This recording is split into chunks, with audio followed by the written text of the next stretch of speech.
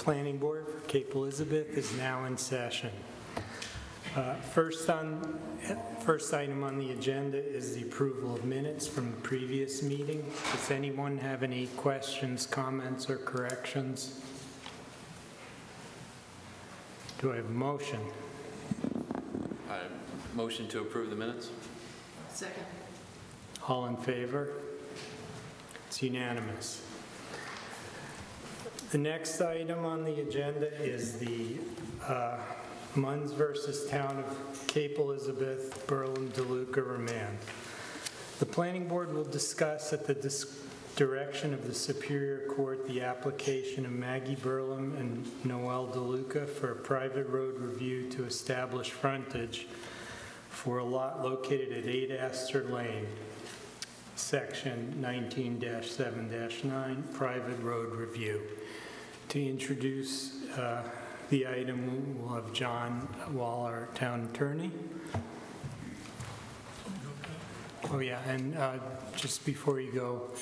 Yeah, I'd just like to mention for the record, Mr. Chairman, that since the last time this was before the board, I became a resident of Cottage Brook, which is adjacent to the area where this property exists, about 300 yards, 400 yards away from the property from where Mr. Gilbert lives, which I don't believe is disqualifying, but I'm happy to entertain comments. I also was not at the last meeting, but I have watched the video of that meeting from beginning to end, and so I believe I'm up to speed on the matter, with the exception of the executive session of the last meeting, which I think was a repeat for new members of what Mr. Wall did for us before. So I mentioned that for the record. I believe I'm competent to continue in this case, but we'll entertain any concerns of the board. Is there any objection? No. I have no concerns. Okay, seeing none. Go ahead, John. Thank you. Good evening, everyone. As the agenda item indicates, we're here for the consideration of the remand in the Astor Lane private road matter. As you will be aware, I provided through the town planner a set of proposed or draft findings and conclusions for the board to consider in its discussion and vote this evening. I also provided copies of that document to both the attorneys for the applicants as well as the attorney for the Munnses. About 4 o'clock, a little after 4 o'clock today, I got a couple of emails from the Munnses attorney indicating that it was their understanding from the wording of the agenda that the planning board was just going to be discussing this matter this evening, not necessarily taking a vote, and therefore her clients, who are apparently out of state, will not be able to attend. She sent me a couple emails, one of which also included some points of contention that she had with regard to some of the proposed findings and conclusions. I wanted to make the board aware of this.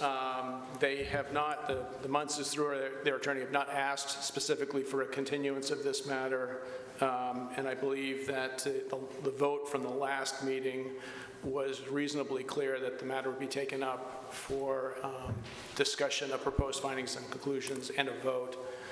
But I did want to make you aware of this. I do have copies of the emails I received from the Munnses attorney that you may wish to look at in terms of the points she raised this afternoon, and to take any questions you may have in terms of whether or not to proceed today.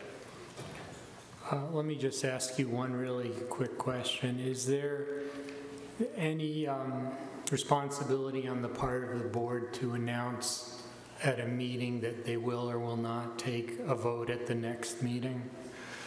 Well, I would say, generally speaking, not consideration of a matter. Typically, it usually includes, unless it's specifically stated, it's just, for example, for just looking at completeness or something like that. It's usually a vote is one of the matters that's under consideration in any kind of issue. So I think it's implicit when you have a matter like this that it would be included. In this particular case, obviously the vote that was taken last week was, I thought, relatively clear that a vote was included in what was going to happen tonight. So. Okay. Does anybody else have a quick question for John before we move to the public hearing? I didn't know if there was some quick digest you could give us based on the emails that you got from that, if there was anything new that we could learn from them, or do we actually need to read them? I mean, Well, I don't want to try and put a gloss on what they're saying here. Basically, the one specific item that Attorney McGee mentions, and I'll just read from her email. I do want to observe, however, that the statements in your draft findings and conclusions regarding the gate are, in my view, inconsistent with the statements made by several board members at the last meeting that they had no jurisdiction over or opinion as to the presence or absence of the gate.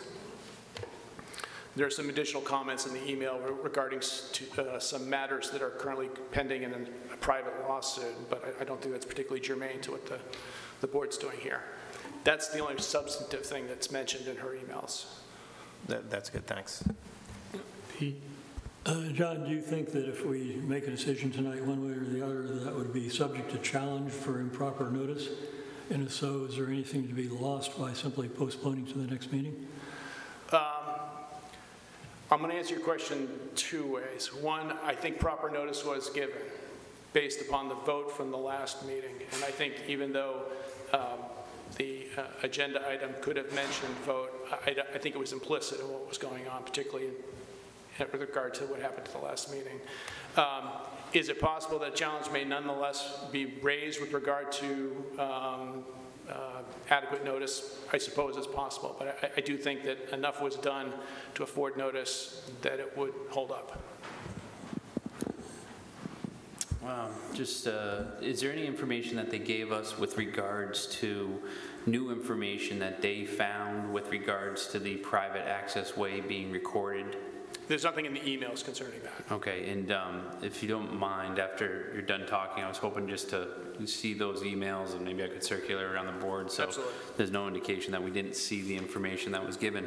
And on the final note, that Peter, I think that there was absolutely adequate notice given to all the parties that we were going to be discussing this, and that most likely there was going to be findings that the town attorney were going to prepare for us. And what do we do when we have findings? We usually discuss them and take information from the public and have a vote. So I think that there is adequate notice that was given to all the parties. Okay. We will now open the public hearing. Unlike the last meeting, we're going to strictly hold to the 3-minute limit. So please, you can stand up, introduce yourself. Hi, good evening, everyone. Scott Anderson here for Maggie Burlum and Noelle DeLuca, the applicants. Just very briefly, I agree with some of the comments that have been made by board members that we all knew when we left the last meeting that John was going to draft proposed findings and that a decision was going to be made. I think everybody had a full opportunity to kind of exercise their due process rights at the last meeting and present information to the board. And so it's true, people can always raise process arguments, but I have no doubt that the board permitted everyone in this proceeding to make comments and provide whatever information they thought was relevant. So we're hopeful that you're able to make a decision this evening because we think it's ready to go. Also, the objections raised about the discussion of the gate we think are really not valid. As you probably remember, when we set this up at the last meeting, because of what the court did, the board was required to kind of reissue the full opinion, which is why John's findings go in to a lot of those matters that you had found previously in the applicant's favor.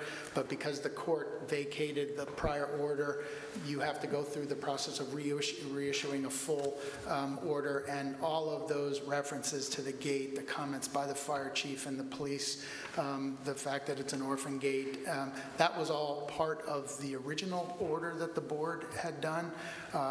It is the case at the last meeting when you were trying to figure out this private access way, everybody agreed the gate wasn't an issue, but in order to have a complete order that reflects everything you did before, plus what you did with regard to the private access way, we think that the draft findings that John has pulled together are appropriate and complete and thorough and accurate and are appropriate for you to act on. So we're here for any questions, but other than that, in far less than 2 minutes, I'll step down. Thanks.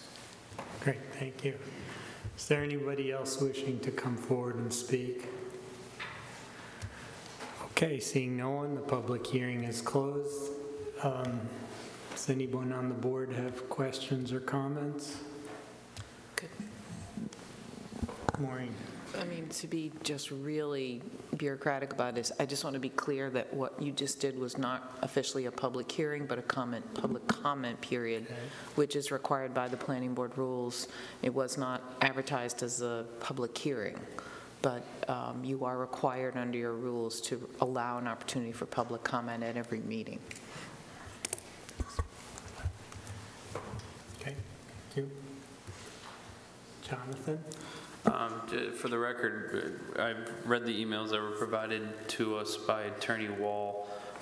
There's nothing in there that I can see as anything new with regards to information that was requested last time about whether or not it was a valid private access way.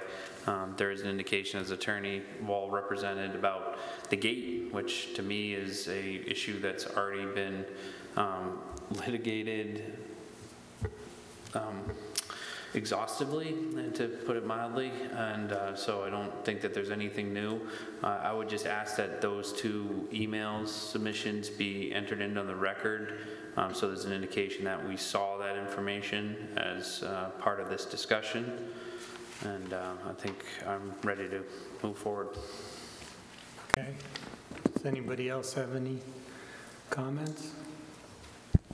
I'll just give one. I just wanted to support the fact that it seemed like there was more than adequate notice going forward today. It definitely follows our normal process, and it seemed like it was very clear we were going to get findings proposed to us by our attorney, and that we would make a decision. So I don't know how they would have found otherwise.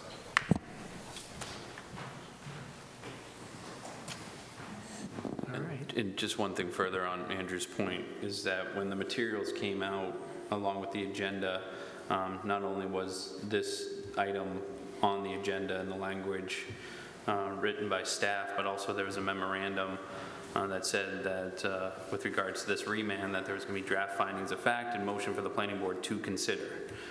Will be prepared by Town Attorney John Wall and provided to planning board prior to the meeting, which is exactly what has happened here. Okay, well, Pete? Joe, and last but probably least to the point is that the notice as it's written refers to us acting at the direction of the Superior Court on the application. So what the Superior Court instructed us to do is really what we're doing right now, which could be nothing or, changing our determinations, which I believe is what we have some language to do. So to me, it's adequate. And the falling back of in these emails upon the issue of the gate, I find no substantive reason to change our view on that.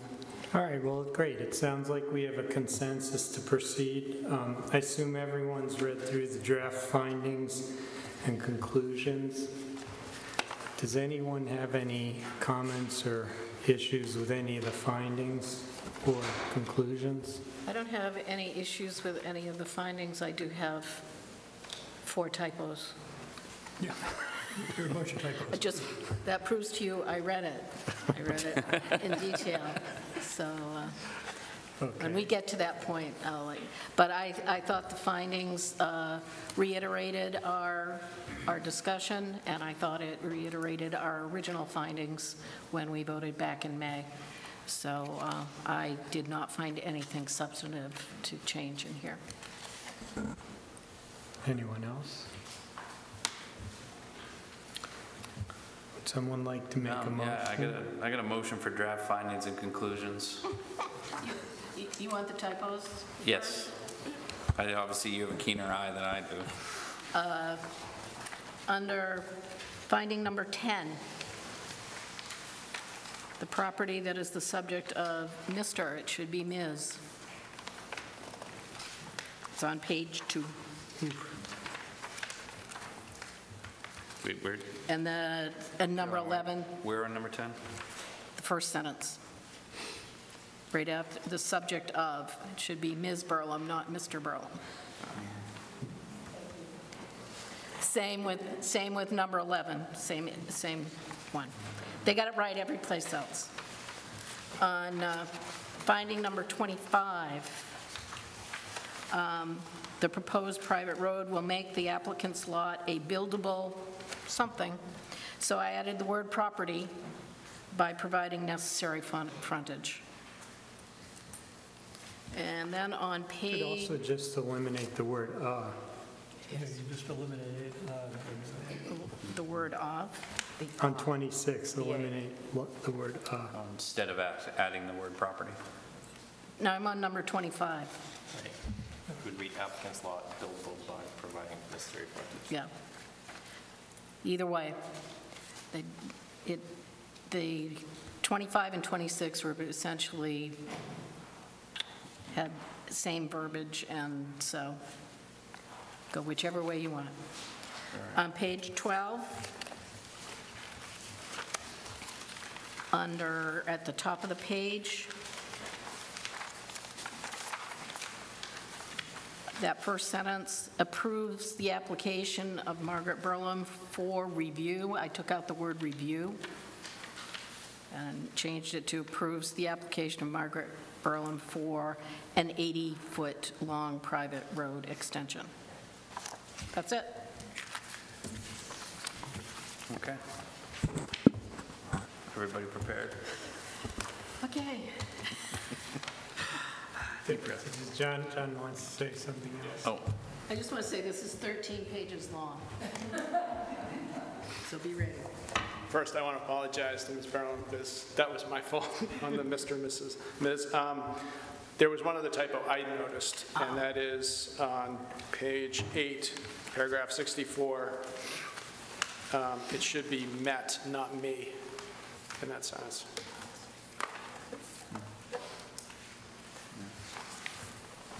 okay. All right. Motion for the board for draft findings and, findings and conclusions. Number 1, Margaret Berlin has applied for an 80-foot private road extension off the public portion of Astor Lane to create the road frontage and access necessary to obtain a building permit with regard to a parcel of land identified as 8 Astor Lane and depicted as lot 42 on Cape Elizabeth zoning map U49. Number 2, under the town's ordinance, the planning board reviews Ms. Berlin's application under section 19-7-9 and applicable standards for local road as set forth in chapter 16 subdivision regulations, subject to the board's authority to grant waivers. Number 3, the planning board deemed Ms. Berlin's application complete on April 23rd, 2018 and held a site walk on April 30th, 2018. Number 4, the planning board addressed the merits of Ms. Berlin's application at a hearing on May 15, 2018, and after considering all the evidence presented, voted to approve the application with considerations. Number 5, Christopher and Julie Munns took an appeal of the planning board's decision to Superior Court pursuant to Maine Rule of Civil Procedure 80B. Number 6, on March 12, 2019, the Cumberland County Superior Court issued a decision and order affirming most of the board's decisions, but also remanding the case to the planning board to make the findings and conclusions with regards to the following, quote, to determine whether the private access way claimed by the Munnses is valid, and if so, whether the private access way and maintenance agreement should be considered under the application, end quote. Number 7, on July 3rd, 2019, the Cumberland County Superior Court issued an order of clarification that vacated the planning board's May 15th decision and remanded the case to the planning board to make findings and conclusions referenced above and to enter a decision on the application in light of those additional findings and conclusions. Number 8, as expressly authorized by the Superior Court's July 3rd, 2019 order, the Planning Board conducted a hearing on September 17, 2019 to address the Superior Court's remand order and to receive any evidence on the issues identified in the remand order and any other issues pertinent to the application. Number 9, after the discussion by the Board at the close of the public portion of the hearing, the Board voted to table this matter and authorize the Town Attorney to prepare draft findings and conclusions based on the Board's discussions about this application and the evidence presented relevant to the application for the Board to adopt, reject, modify, or augment as the Board sees fit. Number 10, with regards to the approval standards for new private roads. Number 10, the property that is subject of Ms. Berlin's application is owned by Ms. Berlin and Noel DeLuca, C. DeLuca, pursuant to a quitclaim deed dated October 24, 2017 and recorded with the Cumberland County Registry of Deeds at Book 34414 and page 113. Number 11, the property that is subject of Ms. Berlin's application was recognized as a joinder of 2 lots pursuant to a corrective and confirmatory release deed dated to Ms. Berlin's and Noel C. DeLuca's dated December 15, 2017 and recorded with the Cumberland County Registry of Deeds at Book 34544 and page 304. Conclusion. Number 12, based on the above findings, Ms. Berlin has demonstrated sufficient right, title, and interest to construct a private road for access to and frontage for the property at map U49, lot 42. Number 13, the proposed construction of an 80-foot private road off the end of the public portion of Astor Lane is not located in a floodplain, and the applicant is not proposing any subsurface waste disposal as part of the construction. Number 14, the applicant has incorporated the slope of the land into her stormwater management plan, and no direct discharge into a stream is proposed. Number 15, the proposed construction is not expected to generate undue water pollution. Number 16, based upon the above findings, the board concludes that the proposed project meets the pollution standard. Number 17, the applicant has submitted a letter from the Portland Water District that indicates that the lot that would receive its necessary frontage and access through the proposed private road extension can be served by public water. Number 18, based on the above finding, the board concludes that the proposed project meets the potable water standard. Number 19, the applicant has submitted plans that include an erosion control plan, which identifies placement of silt fencing and installation of check dams to slow stormwater from the road following construction. Number 20, based upon the above finding, the court concludes that the proposed project meets the erosion standard. That would be the board. Did I say the court again? You did. The board, sorry. I'm not a judge. Number 21, the applicant submitted a traffic study in support of her application performed by Traffic Solution. Number 22, the traffic study indicates that the applicant's proposal to remove a chain gate and construct a private road extending 80 feet off the end of the public portion of Astor Lane will likely have a minimal impact on the volume of traffic on South Street. Number 23, the applicant has submitted a road maintenance agreement that provides for the maintenance of the proposed private road to allow for access by public safety vehicles. Number 24, the proposed private road will improve an existing gravel area to private road standards, subject to certain requested waivers, which is desirable under the town's comprehensive plan. Number 25, the proposed private road will make the applicant's lot a buildable property by providing necessary frontage and by providing an access route.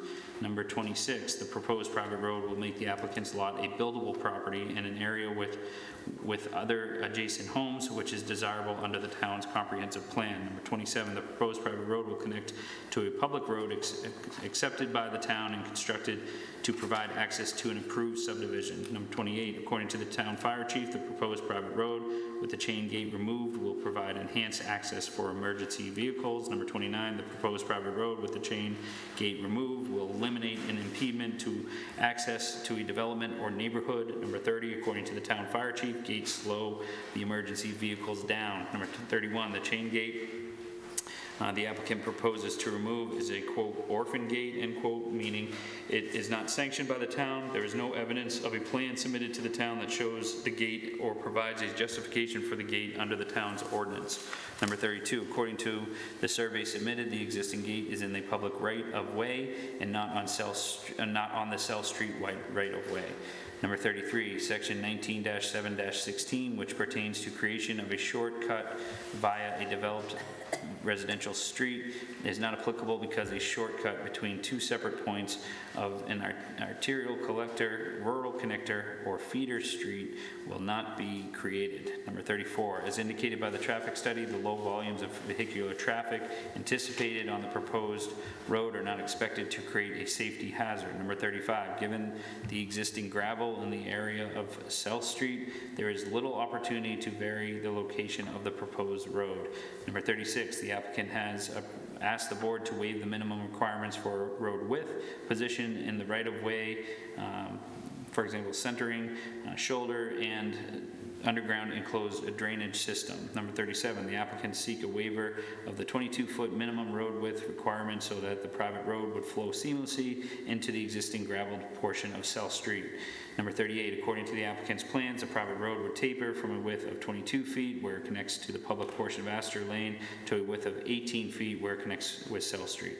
Number 39, similarly, the applicants seek a waiver of the standard that a road be centered within a right-of-way to account for the fact that South Street is not centered. Number 40, according to the applicant's plans, a private road would be centered where it connects to the public portion of Astor Lane and veers slightly to the east to match up with the center of South Street. Number 41, the applicant has requested a waiver of the shoulder width standard to match South Street, which has no shoulders.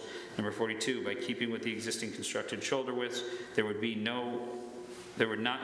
not be any additional impacts to the culverts and ditch on the left side of the street. Number 43, the applicant is seeking a waiver of the enclosed drainage system requirements. Number 44, the proposed waiver of the enclosed drainage system requirements will make a private road consistent with South Street and minimize disruption of existing improvements. Number 45, overall, the applicant's requests for waivers of certain road construction standards are designed to integrate the private road with the existing graveled portion of South Street. Number 46, as indicated by the town engineer, the requested waivers do not adversely affect the functionality of this low-speed and low-volume roadway. Conclusions. Number 47, the subdivision ordinance authorized the board to grant the requested waivers when practical difficulties would arise from strict compliance with the standards. Subdivision ordinance section 16-3-5. Number 48, based on the findings above, the applicant has demonstrated that the waivers she has requested for road width, position in the right-of-way, regarding centering, shoulder, and underground enclosed drainage systems are justified as practical difficulties would arise from the strict compliance with the standards. Number 49, based upon the findings above, the applicant has demonstrated that the proposed private road is designed so it will provide safe vehicular and pedestrian travel and traffic patterns. Number 50, consistent with the letter from the town sewer superintendent, the applicant's proposal to connect the public sewer system will be permitted. Number 51, based upon the findings above, the applicant has met the sewer disposal requirements. Number 52, the site of the proposed private road is not located in a vista or view corridor. Number 53, there is no indication that the site of the proposed private road affects any significant wildlife habitats. Number 54, the proposed road construction will occur almost entirely in an existing gravel area. Number 55, the site of the proposed private road does not implicate any farmland. Number 56, based upon the above findings, the applicant's proposal satisfies the requirements pertaining to aesthetic, cultural, and natural values. Number 57, the proposed road construction is consistent with the comprehensive plan, particularly to the extent the proposal will promote street connectivity. Number 58, two non-conforming lots have been merged to create one lot that exceeds the current minimum lot size of 20,000 square feet. Number 59, there is no evidence in the record to suggest that the proposed road construction does not conform to the town's ordinances. Number 60, based upon the above findings, the proposed road construction conforms to the town ordinances. Number 61, as indicated by the communication from the town manager, the applicant has adequate financial and technical ability to complete the proposed project. Number 62, based upon the above finding, the applicant has demonstrated adequate financial and technical ability to complete the proposed project. Number 63, the proposed road construction does not involve any significant aquifer recharge area. Number 64, based upon the above finding, the applicant has met the groundwater requirement. Number 65, the proposed project is not located in the floodplain. Number 66, based upon the above finding, the applicant has met the flood areas requirement. Number 67, the proposed project does not involve the alteration of any wetlands. Number 68, based upon the above finding, the applicant has met the wetlands requirement. Number 69, the applicant's revised construction plans reflect provisions for stormwater management, including measures to protect the downslope areas and riprap protection of the edges of the road where stormwater was discharging at the end of the curb along Astor Lane. Number 70, the town engineer is recommending replacement of a section of silt fence or hay bales with additional check dams. Number 71, the applicant's revised construction plans reflect that all but 2 feet of an existing paved burn would be retained, and that removal of that portion will cause gutter drainage to flow off the pavement to new easterly ditch. Number 72, the features reflected on the revised construction plans will act to accentuate stormwater runoff velocities, which will protect against erosion and mitigate the drainage generated from the roadway improvements. Number 73, the retention of the existing paved burn at the end of the paved section of Astor Lane and the additional riprap protection in its receiving ditch will help to protect against the gravel areas beyond the end of the paved section of Astor Lane from being washed out during intense rainfall events. Number 74, the applicant's proposed project will result in a minimal net gain of impervious area. Number 75, based upon the above findings, the board concludes that no formal stormwater management report is necessary. Based upon the above findings, the applicant has demonstrated that the project will provide adequate stormwater management. Number 77, the proposed project is not within the watershed of, I should say, of Great Pond. No, it's Of a Great Pond, excuse me. Number 78, based upon the above findings, the applicant has met the wetlands requirement. Number 79, the applicant has made provisions for the underground installation of utilities, including water, electric, telephone, and cable TV. Number 80, based upon the above findings, the applicant has met the utility access requirement. Number 81, the following standards are inapplicable to the applicant's proposal: solid waste disposal, surface waters, impact on adjoining municipality, land subject to liquidation, harvesting, access to direct sunlight, open space impact fee, and phasing. Number 82, based on all the foregoing findings and conclusions, the applicant has substantially addressed the standards of the private road review, zoning ordinance section 19-7-9, and subdivision ordinance section 16-3-1. Number 83, Christopher and Julie Munns, as owners of 5 South Street, are successors in interest of Philip and Darlene Nedwell. Number 84, by an approval issued on March 16, 2004, and confirmed by a letter dated March 17, 2004, the Planning Board granted a request by the Nedwells to create a private access way on South Street to make 5 South Street a buildable lot. Number 85, pursuant to the express terms of the approval granted to the Nedwells were required to record the approval with the Cumberland County Registry of Deeds within 90 days, which the approval identified as June 14, 2004. Number 86, pursuant to the express terms of the approval granted to the Nedwells, the approval, quote, will be null and void, end quote, if not recorded within 90 days. Number 87, the Cumberland County Registry of Deeds has no record of a, quote, private access plan, end quote, pertaining to the approval granted to the Nedwells. Number 88, the Munnses have not presented any evidence that the approval for the private access way granted to the Nedwells was ever recorded with the Registry of Deeds. Number 89, the approval for the private access way granted the Nedwells was not recorded within 90 days of the approval. Number 90, pursuant to the terms of the private access way approval granted to the Nedwells and the pertinent provisions of the town zoning ordinance, section 19-7-9D5B, the approval was null and void as of June 15, 2004 due to the failure to record the approval within 90 days of the approval being granted. Number 91, the building permit granted to the Nedwells in December of 2004 by the town CEO does not assist the board in resolving the issues on remand because 1, the building permit was issued more than 6 months after the approval to the Nedwells was rendered null and void, and 2, there is no evidence in the record that the CEO specifically determined that the approval was properly and timely recorded.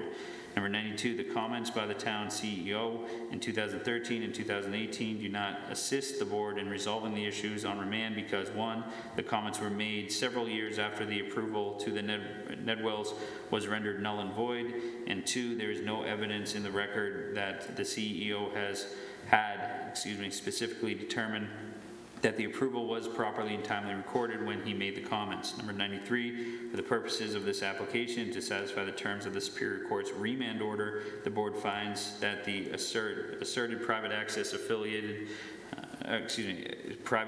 way affiliated with 5 Cell Street is not valid.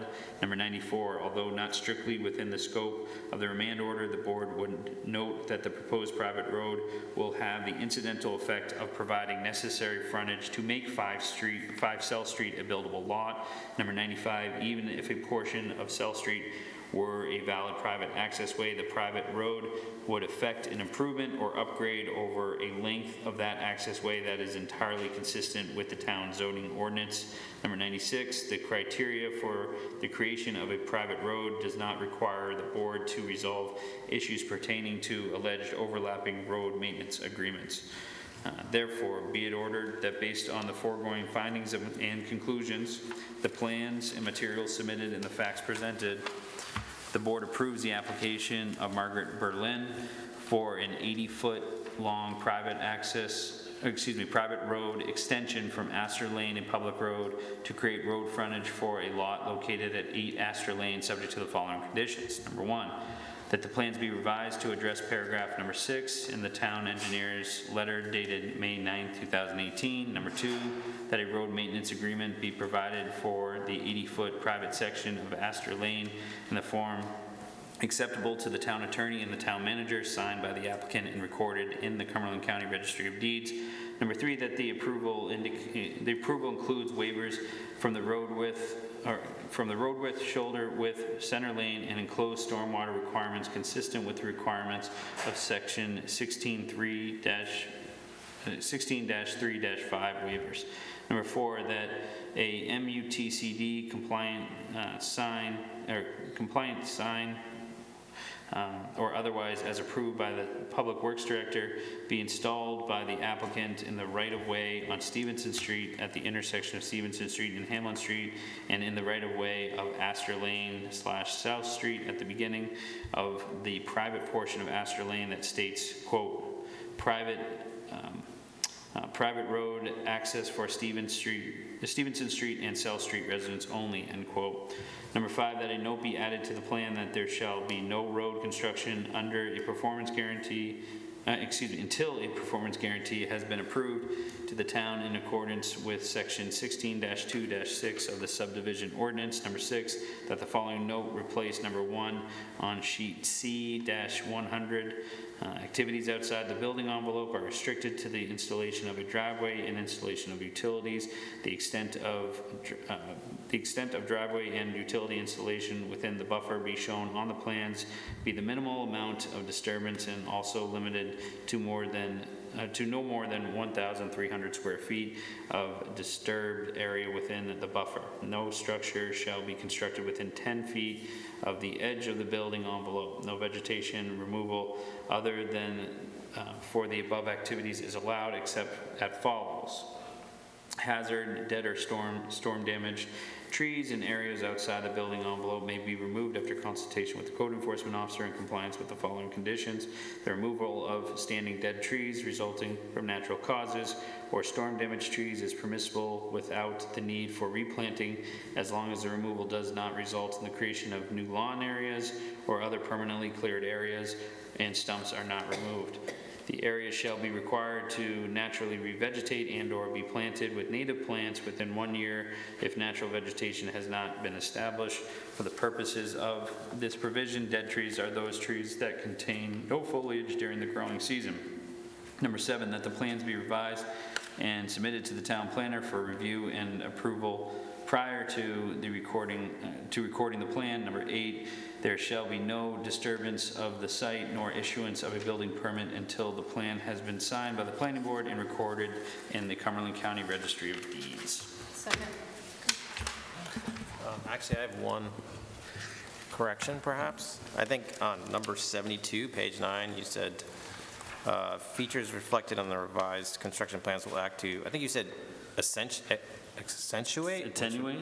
Yeah, I think you actually meant, well, you said, I think you said accentuate. Accentuate? I don't know. Anyway, If I didn't say attenuate, is that what, attenuate? it sounded like, yeah, yeah. Because it's written properly. It's written properly, yeah. I think I think if you said accentuate, it might actually make it sound worse than it is rather than attenuate. Yeah, I don't think I thought I said attenuate, but. I think it's an error on 55. I think that meant to be the site of the proposed private road does not impact any farmland, not implicate. What was your friendly amendment? 55, Impact. Did not implant. where it says implicate, I Yeah, think, so- John, would you agree with that? No, this, I John. would agree with that. Yeah, so I would agree to a friendly amendment on number 55. The site of the proposed private road does not impact any farmland. I agree with that.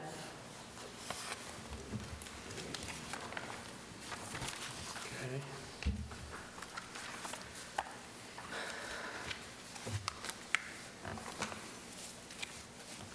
Any others? All right, I have a question that's somewhat annoying because I have to mention the gate. Number 22, the traffic study indicates that the applicant's proposal to remove a chain gate and construct a private road. The last time I looked through those drawings, I didn't actually see anything in the site plan that said the gate is to be removed. It's simply shown on the survey. Am I incorrect on that? And does it matter? I'm going to wait for John to, I'm looking at Scott Anderson representing the applicants, and I believe he was pretty clear that the applicants were asserting their rights to connect to Astor Lane, which I would understand require the that. removal of the gate. So I believe the applicants said they would remove what we call a gate, which is a chain and post. But the planning board didn't authorize it or not authorize it. But Well, number 22 does not say that the planning board authorized it. It says that the applicants proposed to remove it, and that the traffic study recognized that.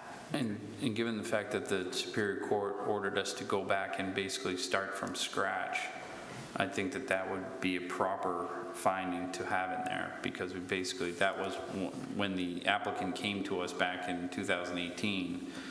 There was a lot of discussion about that, and then ultimately it turned out that the chief of police at that time took the gate away because there was no authorization. But I think it would be proper to have that in there, just to kind of seal that up, since the court is ordering us to go back and start from scratch.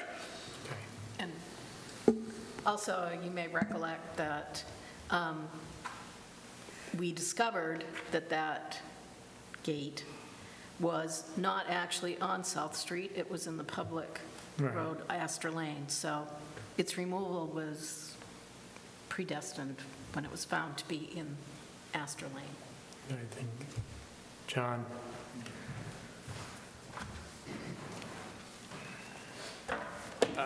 You can follow up with Scott if you think it's necessary, but That paragraph was something that was mentioned by the board previously, and actually one of its prior findings mentioned by the court in terms of the conclusions of the traffic study.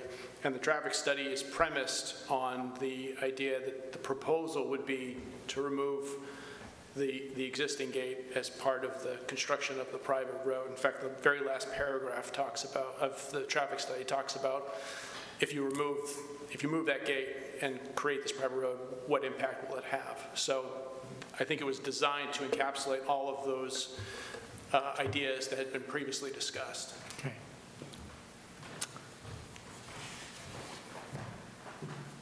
Anything else? All right, all in favor? It's unanimous.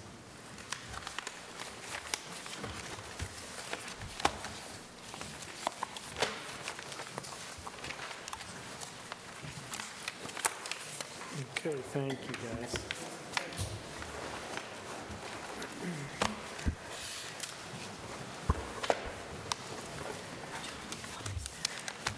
All right, the next item on the agenda is the Cunner Lane Private Road Review. David Smith is requesting a private road review for a portion of Cunner Lane to relocate a turnaround located on the southwest side of 19 Cunner Lane under Section 1979, Private Access Way and Private Road Review, public hearing.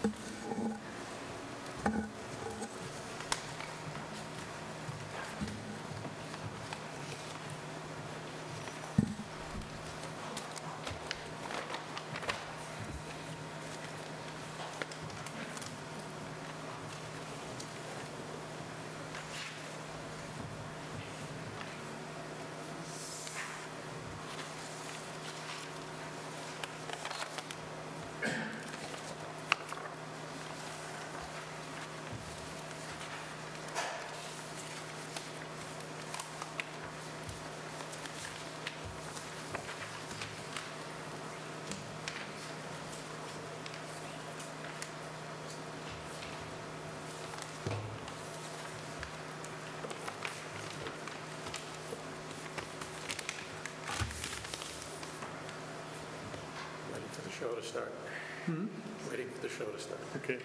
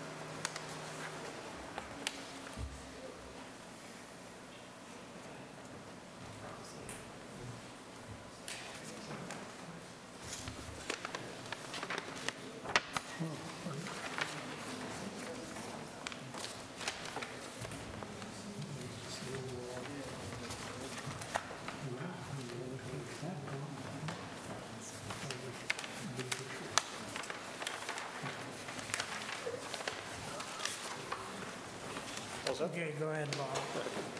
Good evening, I'm Bob Metcalf with Mitchell & Associates, representing David Smith on this application for the private road. And with me this evening is Alan Atkins, Mr. Smith's attorney. Basically, since the last time we were before the board and we had the site walk to go over the private access road and the conditions that were out on the site, the one thing that we had discussed at the last meeting,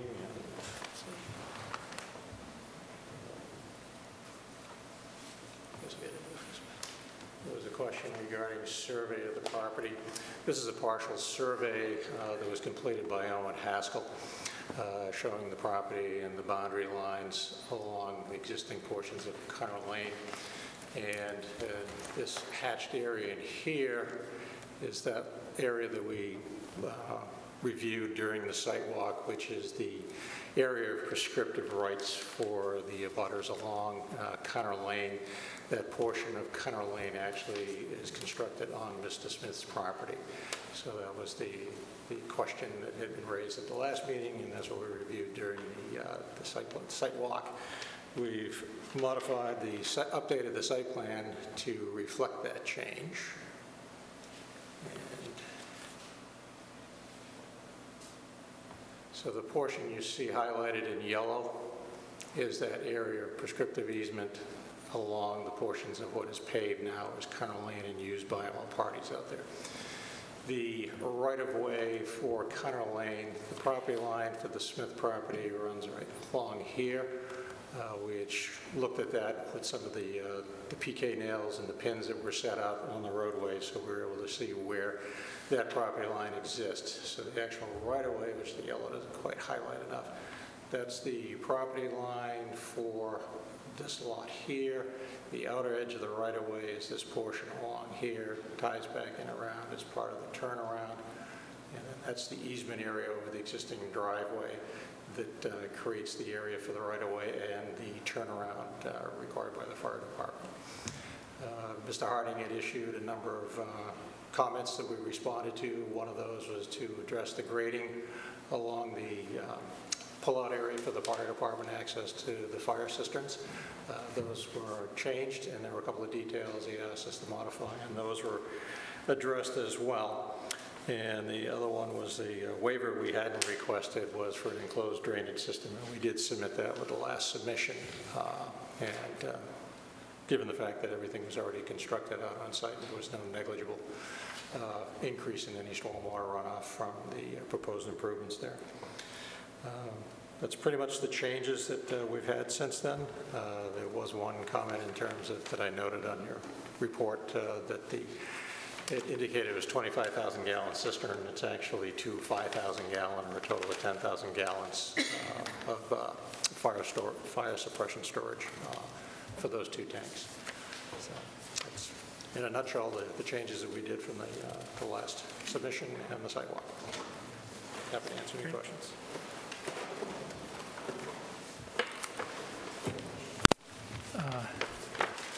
You done? All set.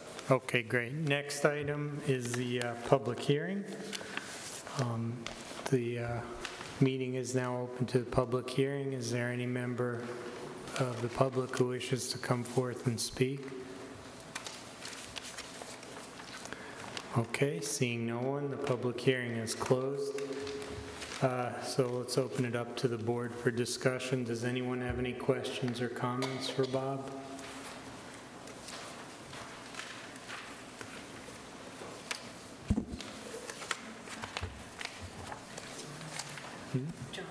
John.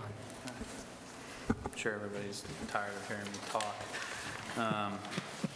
So I'm not sure, Bob, if you got this letter that we just received from attorney for the people on Cutter Lane.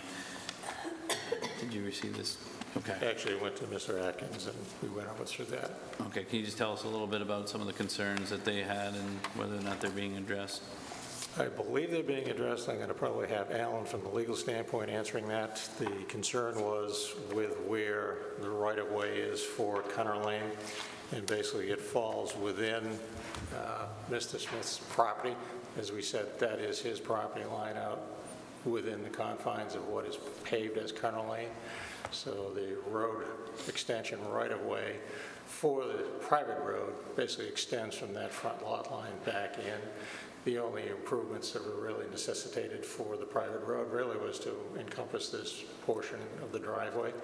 But because this was the road frontage, legal frontage, his property line, if we move the right-of-way in behind the fence, then it becomes landlocked and doesn't really achieve the right-of-way as a full extension of his property. So that's why the right-of-way comes all the way out into what is the paved portion of Connor Lane itself right now. Okay.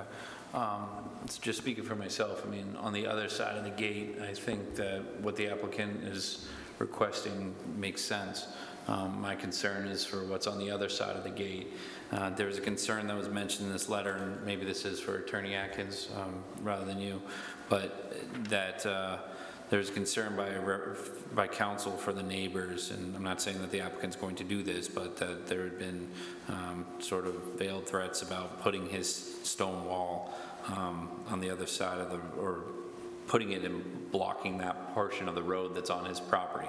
I'd imagine that there's something already in place that would not allow him to do that from easements that are allowed on that road, but I'm just hoping that that could be mentioned here to alleviate some of those concerns of the neighbors. I'm going to defer to Mr. Atkins to respond to that. Okay, thank you.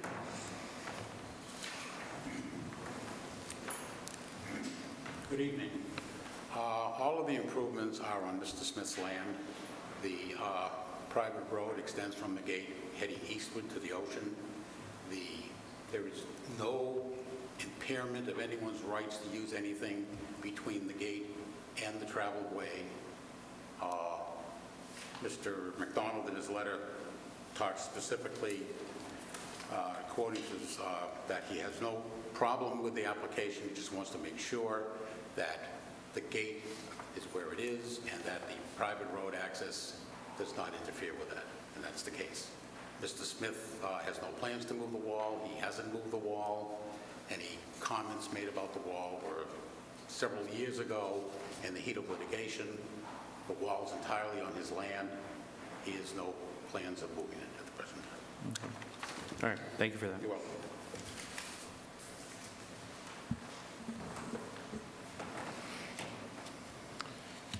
I have two questions.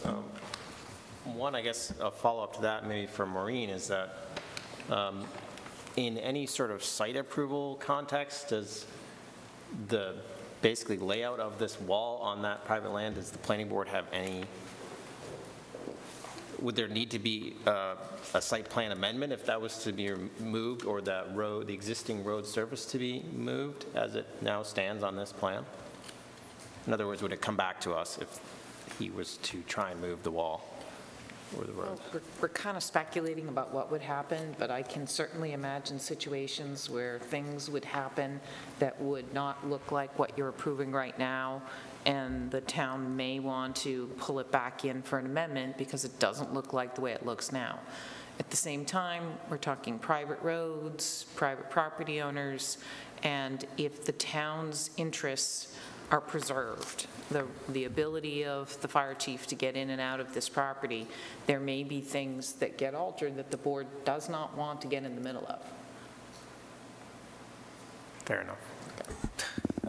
The second question was, I'm still struggling a little bit with the private road as it's been designed.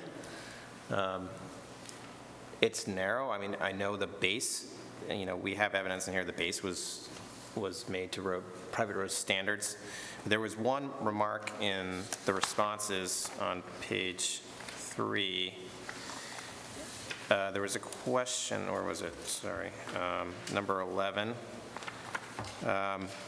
The question was again, or the comment actually was, again, the fire chief should be consulted as to his approval of the grass surface over the gravel, given the difficulty in maintaining such a surface, especially during the winter and spring seasons. And it says this detail has been revised accordingly. I assume that meant relative to the first part of that comment of 11 about the probably loam over the 3-inch layer.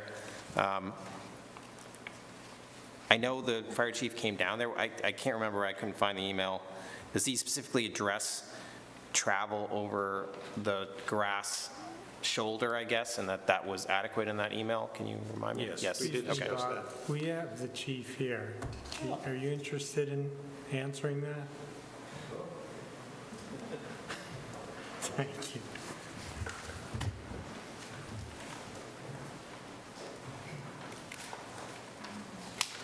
Are you speaking specifically about the turnout? No, it's about the shoulder itself. I mean, it looks wide and whatnot. My worry is that if a vehicle gets stuck in the middle of the road, not in the turnouts on either turnout, but say between the turnout and the driveway, that's only 14 feet with the grass shoulders. Are you going to be able to get a car, another vehicle around it? Say it can't be removed for whatever reason.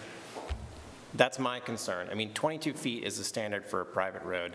We're now at 14 feet, but really 10 feet plus 2 feet on either side. So, you know, I'm honestly a little hesitant to approve something that's now 8 feet off of what the standard is, and when everything is, there's actually one case of an 8-foot difference, as Maureen has laid out here in her list. So I'm just trying to make sure that you guys are comfortable with the setup over the entire length, all the way to the turnaround and back. I'm comfortable with it. What it's designed to do is for the first truck to pull off, and so we can use those cisterns, and the second truck, there's adequate distance between that and the second, so the second truck can pass. Okay, yeah, I mean, the issue that I'm seeing is not, is if some vehicle got stuck, not like you're talking about planning to pull off and then pull trucks around, but what if a truck was in the middle of the road between the two? You know, in a normal road situation, you have enough travel. I mean, how wide is a fire engine? 102 inches. So, what is that, not 9 feet? So that would take up most of that. You couldn't pass another fire truck around that. No. So that's my point. 22 feet, you could, right? So, you know, I'm willing to side with whatever the board wants, but I'm just bringing up this concern now so that it's considered.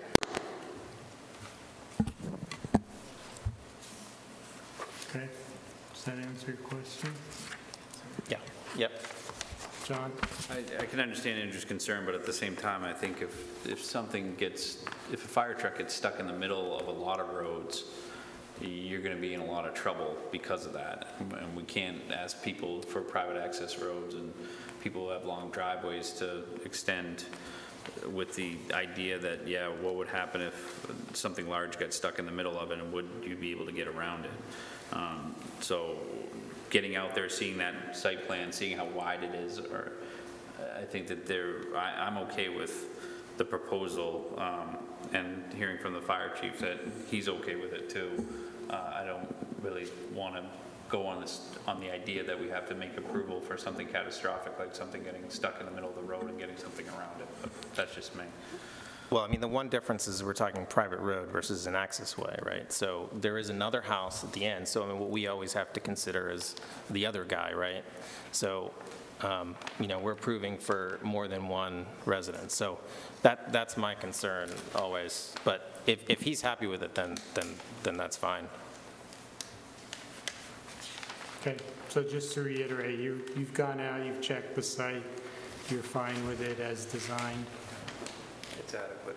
Okay, thank you.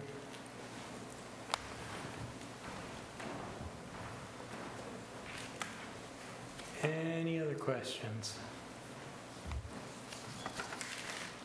Okay, would someone like to make a motion? Oh, you're looking at me?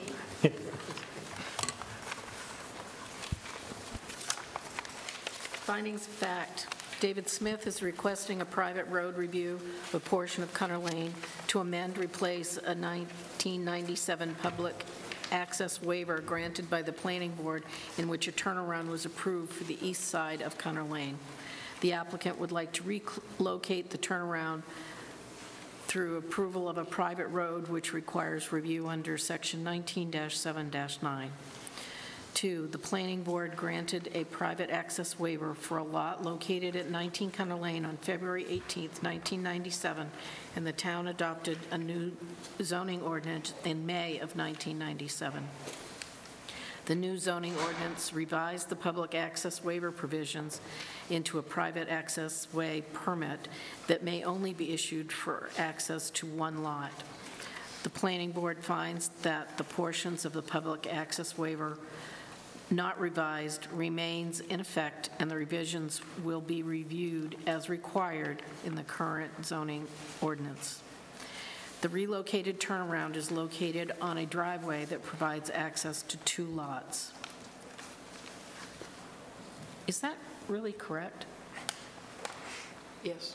Okay. Which are you, the access to 2 lots? The access to 2 lots. Yes, it does. Okay. Okay. So the private road standard will be applied to the proposed amendments. The planning board finds that the portion of Connor Lane located between the original turnaround and the proposed right-of-way of the Connor Lane private road depicted on plans submitted September 25th, 2019, is equivalent in road condition to the public access waiver granted in 1997. The applicant and abutters are involved in ongoing litigation regarding Connor Lane. This planning board review is limited to the proposed private road Connor Lane as shown on the plans dated September 25th, 2019, and does not address existing or pending rights that may exist in the existing Connor Lane. The planning board held a site visit on Connor Lane on Tuesday, October 1st, 2019 at 6 p.m. The private road will not result in undue water pollution. The private road is not located in the 100-year floodplain. Soils will support the private road. The slope of the land, proximity to streams, and state and local water resource rules and regulations will not be compromised by the private road. The private road will not cause soil erosion based on the erosion control plan provided. The private road will not cause unreasonable road congestion or unsafe vehicular and pedestrian traffic. The private road provides for road network connectivity for 2 lots while discouraging through traffic. The private road is laid out to conform to existing topography as much as is feasible. The private road is designed to meet town standards with the exception of waivers granted from locating the road in the center of the right-of-way, from providing a road width of 10-foot pavers plus 2-foot loamed and gravel-based shoulders for a total of 14 feet instead of 22 feet, and from installing an enclosed drainage system. The private road will not have an undue adverse impact on scenic or natural areas, historic sites, significant wildlife habitat, rare natural areas, or public access to the shoreline. The private road is compatible with applicable provisions of the comprehensive plan and town ordinances. The applicant has demonstrated adequate technical and financial capability to complete the project. The private road will not adversely impact the quality or quantity of groundwater. The private road is not located in the floodplain. The private road will provide for adequate stormwater management. The applicant has substantially addressed the standards of 19-7-9 private road review. Therefore, be it ordered that based on the plans and materials submitted and the facts presented, the application of David Smith for a private road review of a portion of Connor Lane to amend, replace a 1997 public access waiver granted by the planning board to relocate the turnaround be approved subject to the following conditions.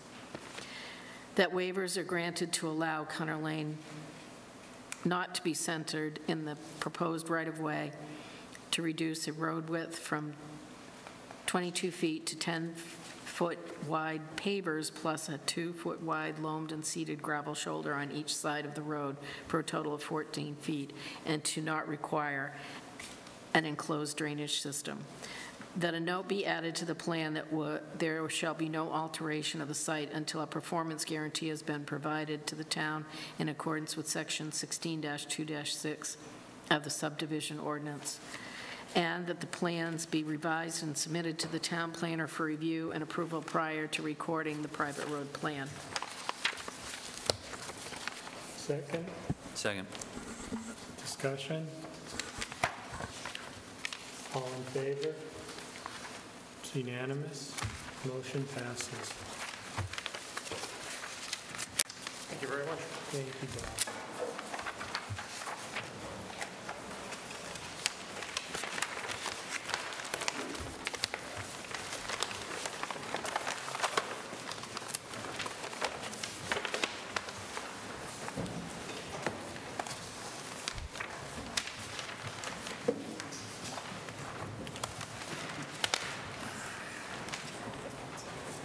Okay, next item on the agenda, Cottage Brook buffering amendments. Joel Fitzpatrick of Cottage Brook LLC is requesting amendments to the previously approved Cottage Brook subdivision to restore plantings within the buffer and install an approved trail in the Cottage Brook condominium located off Astor Lane, Section 1625, amendment to a previously approved subdivision.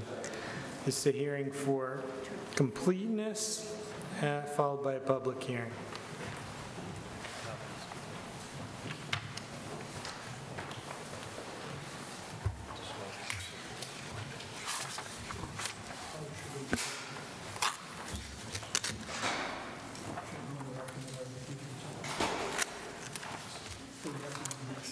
Okay.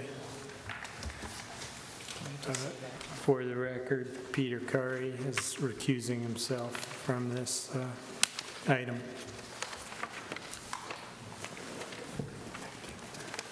Good evening, members of the board. My name is Henry Hess with Sebago Technics, registered Maine landscape architect, and I'm here to represent Mr. Joel Fitzpatrick Associates at Cottage Brook Condominiums. We appreciate the opportunity for this discussion tonight, as well as discussing the amended site plan and planting plan here. Given the fact that it's already past 8, we'll try and keep this a little brief. In front of you is the packet with some descriptions of some of the plants of the amended planting plan here for Cottage Brook condominiums. There are 2 areas in the Cottage Brook condominiums property that have been cited as being accidentally cleared beyond the approved limit of the proposed clearing line. And to that, the planting plan here up on the board, as well as some of the information in your packet, is proposing that a robust planting of native trees and shrubs, as well as naturalized shrubs, are to be planted. And in the south section of the Glos Way, it is meant to be a 1-to-1 ratio of stumps that were out and located. So a 1-to-1 ratio of stumps that were cut to trees being replaced, as well as over to the east of Headland Way to replace within the town buffer here, as well as to buffer the trail to the east side of the Headland Way. This planting proposes a mix of white pine, Austrian pine, weeping willow, clethra or summer sweet, as well as magnolia, which is a change from the workshop that was submitted in the application there.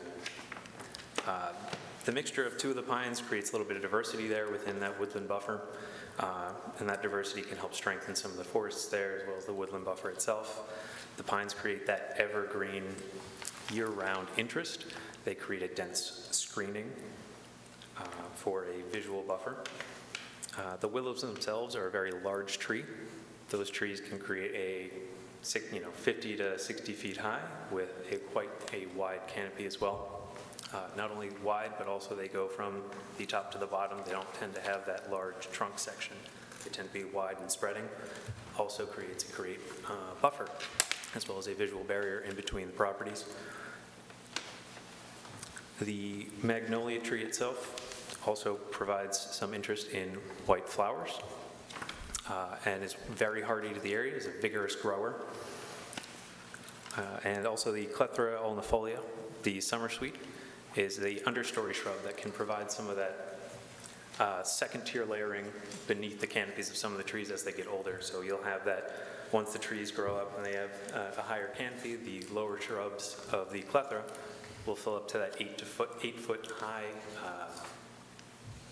canopy line. So you'll still have that lower understory level. The goal of this planting plan here is to create that year-round interest, having the flowers as well as the evergreen screen and fall color as well with the weeping willow and the magnolia. It's proposed to be installed at robust sizes to help with the initial screening, and over the course of 5 to 10 years should fill in and blend in well with the native woodland edge. We're hoping that the board would, we're looking for approval of this plan so that the buffer can be revegetated and the trail can be buffered as soon as possible this year. Board has any other questions, or if I've left anything out, Joel, I'm welcome to jump in. If the board has any other questions, we appreciate your time tonight. Okay, thank you. I'm going to open the meeting to a public hearing. Is there anyone here wishing to speak on this issue? Okay, seeing no one, the public hearing is closed. Board members, do you have any questions or comments? And this is a hearing for completeness.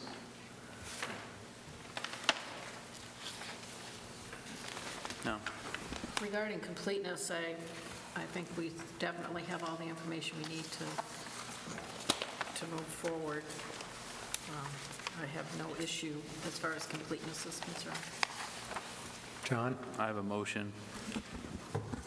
Go ahead. Motion for completeness, be it ordered that based on the plans and materials submitted and the facts presented, the application of Fitzpatrick Associates for amendments to the previously approved Cottage Brook condominiums located off Astor Lane to replant buffer areas that were altered in error be deemed complete. Second. All in favor? It's unanimous. The motion passes. Okay. Does anyone have any comments or questions of substantive nature? John? I just have one question. It's for Maureen. Just whether or not the tree warden was spoken to with regards to the plant, the types of trees. I may have requested comments from the tree warden. I have never received anything from him. Okay, but no concerns from the types of plantings that are being proposed here? I haven't heard from him.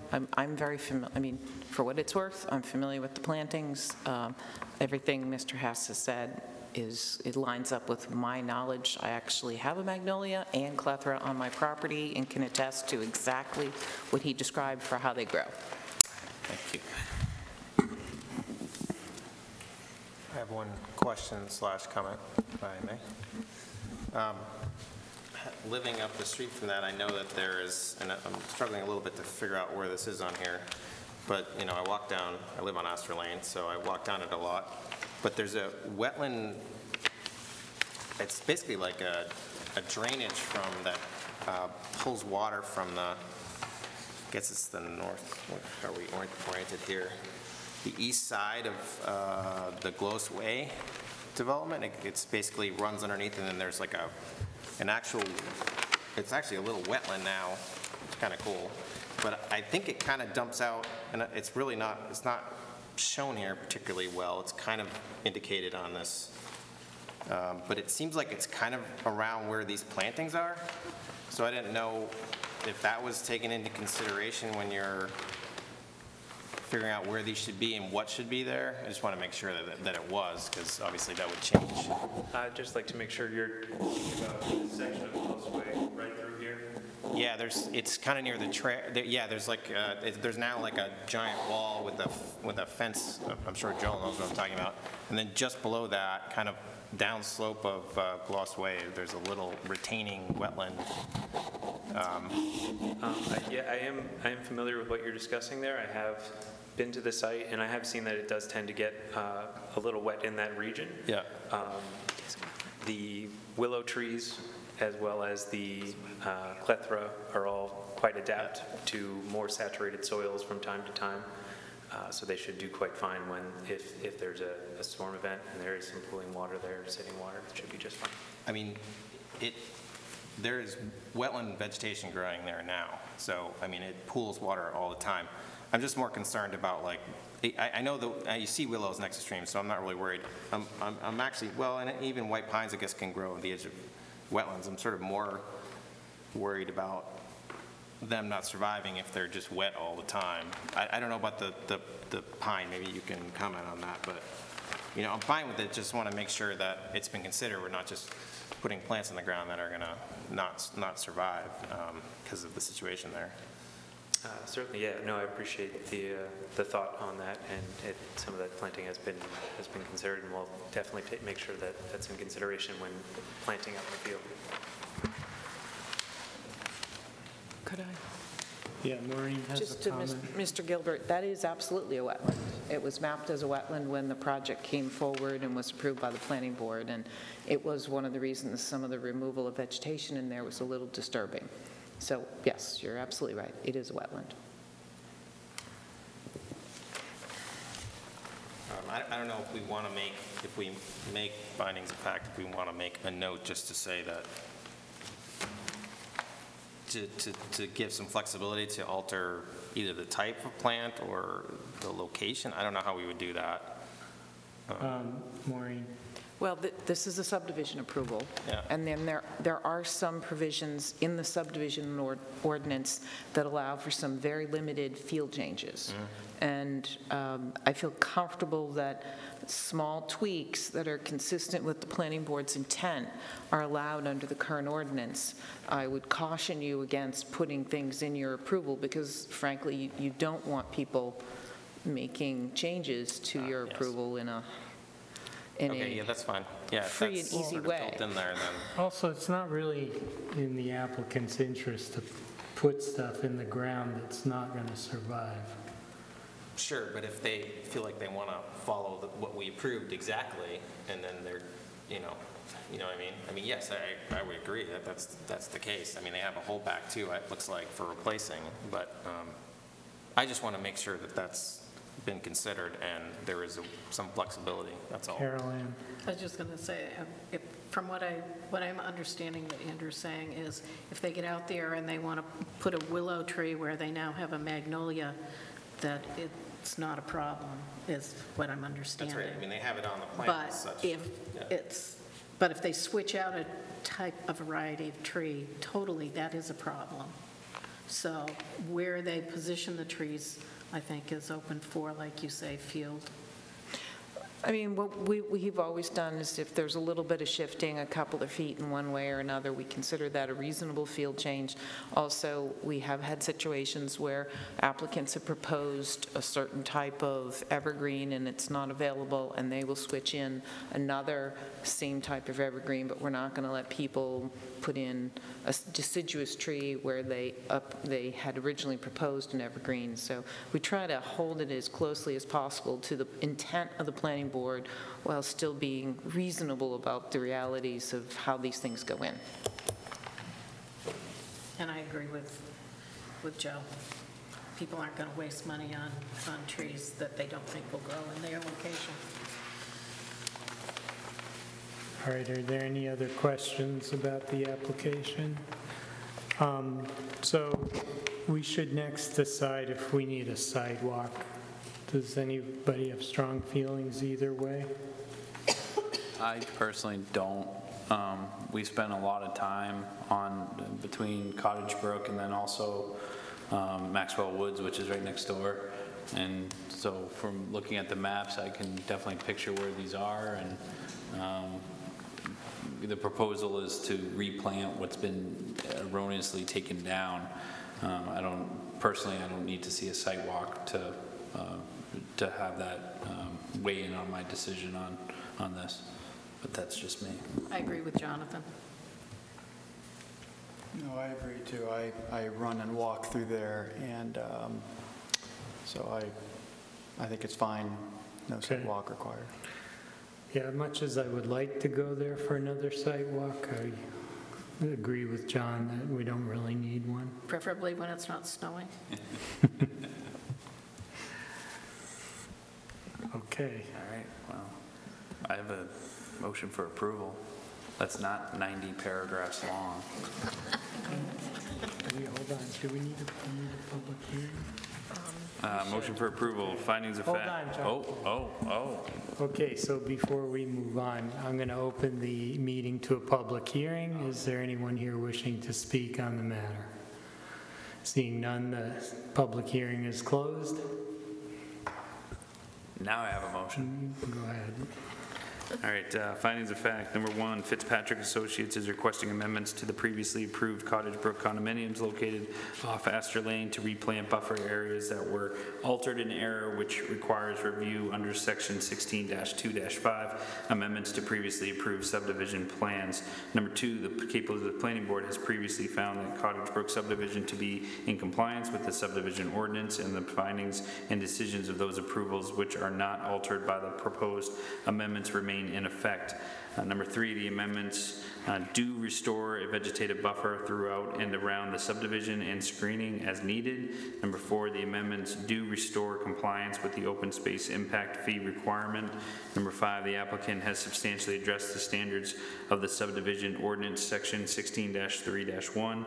Therefore, be it ordered that based on the plans and materials submitted and the facts presented, the application of Fitzpatrick Associates for amendments to the previously approved Cottage Brook condominiums located off Astor Lane to replant buffer areas that were altered in error be approved, subject to the following conditions. Number one, that south of Headland Way, the pine trees be planted so that the edge of the plantings is a minimum of 10 feet from the edge of the trail surface, and the summer sweet is planted so that the edge of the plantings is a minimum of 5 feet from the edge of the trail surface.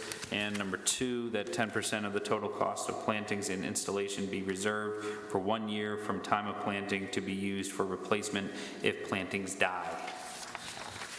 Second. All in favor?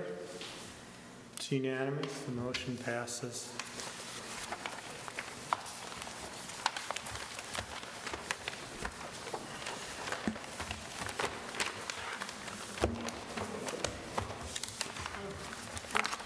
Okay, other business.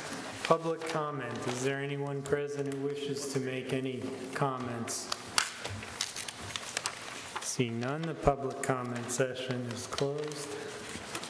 Oh, I just was going to make a motion. When you're ready. Go ahead. A motion, we adjourn. Second.